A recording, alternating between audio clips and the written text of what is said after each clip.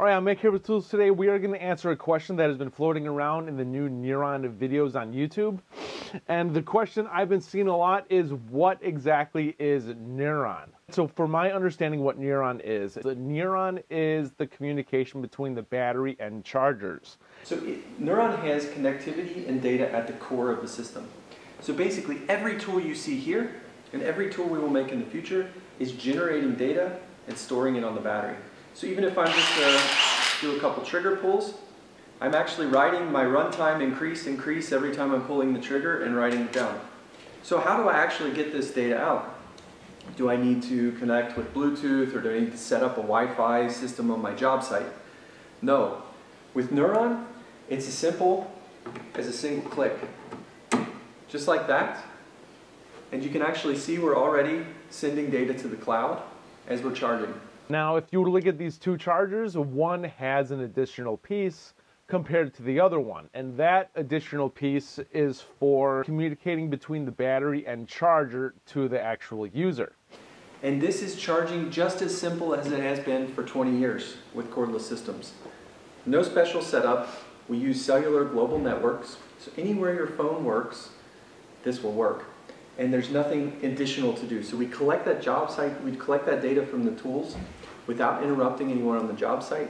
And then we take this data, we combine it together with our services such as fleet management, our direct customer relationship, our logistics operations, our repair operations, and all comes together as data-driven services. That is services that make, or data that makes services better, essentially.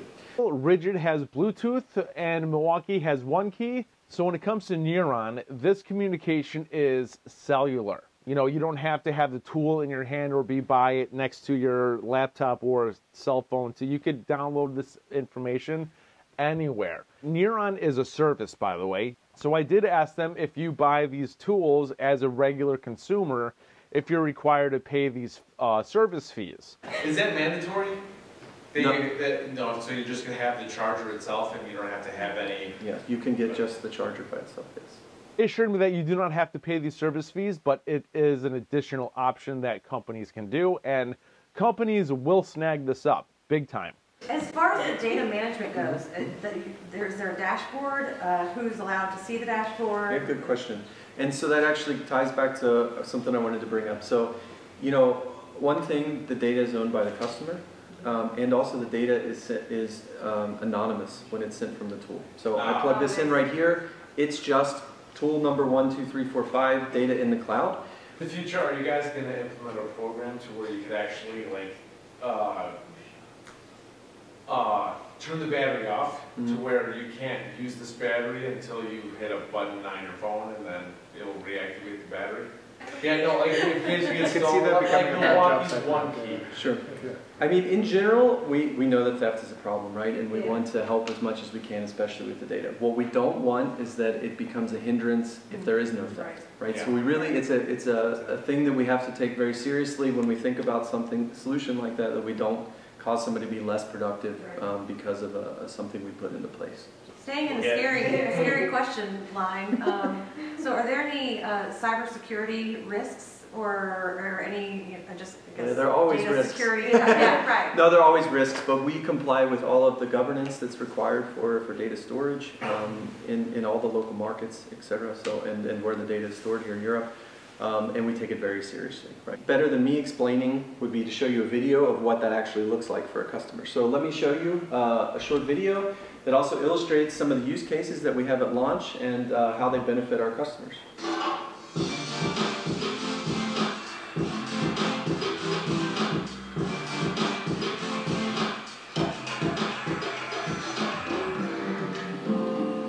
We can actually store multiple tools worth of data on a single battery if it moves around. So you can see here we have all those different tools. We have various usage information depending on the tool. We have utilization, which is like runtime, cycle count, and location information we also get from cellular data.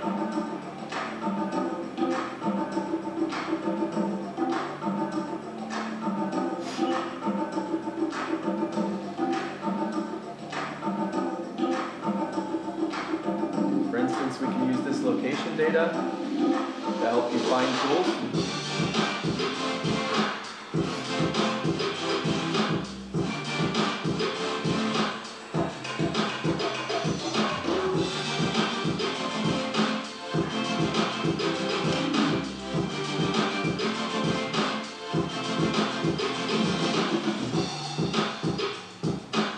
lot that customers say, people are hoarding tools on job sites just in case something happens. I want to be able to find those tools to keep them productive.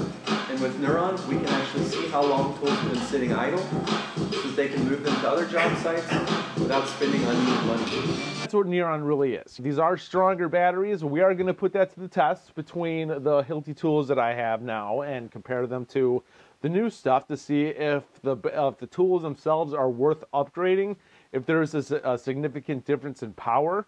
All right, so the battery holds the data on how it's been working all day when it comes to being in different tools, with the location, and all that stuff. All the new tools are on one battery platform. They don't have 36 volt anymore. Everything is one battery. And then additionally, Nuron is the communication between the tool, battery, and charger, and the option to be able to download all the data from the battery while it's on the charger to your device. So when it comes to this system, it's just the beginning. They have the option to add more services as they develop the software more.